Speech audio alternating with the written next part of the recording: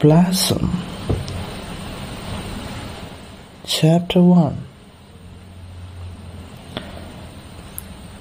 Great blessing belong to those who do not listen to evil advice, who don't live like sinners, and who don't join those who make fun of God.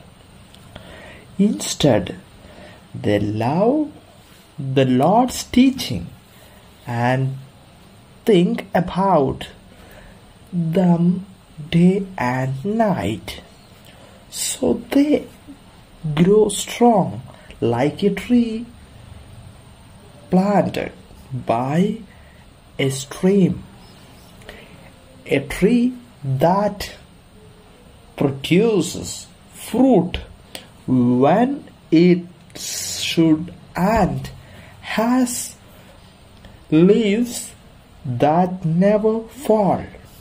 Everything they do is successful, but the wicked are not like that.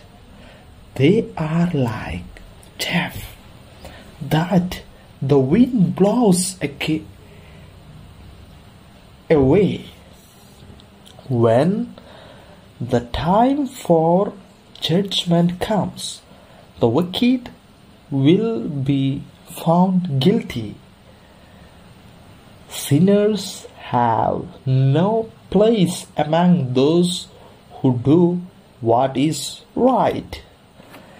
The Lord shows His people how to live, but the wicked have lost their way.